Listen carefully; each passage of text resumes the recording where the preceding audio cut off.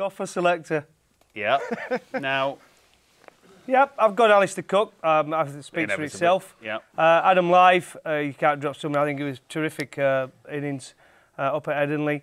I'm bringing in Alex Hales. I like the way he goes about his cricket.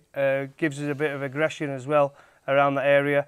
Ian Bell, Joe Root, don't matter. I mean, that could change around the order and which number they're batting. Ben Stokes showed great promise at number 6. I like him, an aggressive cricketer. Is exactly what we needed with Josh Butler there. Could take the game away from the opposition, batting at 7.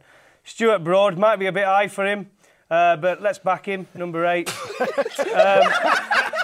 just said he's not going to go. When you put him in at 8. You got him in at 8. Mark Wood, Gareth Batty and James Anderson. I believe you've got 7 batsmen there who will all get runs.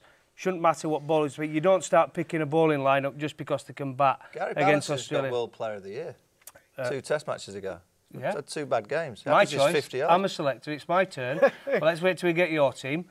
I'm going for some fresh. I'm going Hales in at number 3. Balance to go with Live, Cook and Balance are the top 3.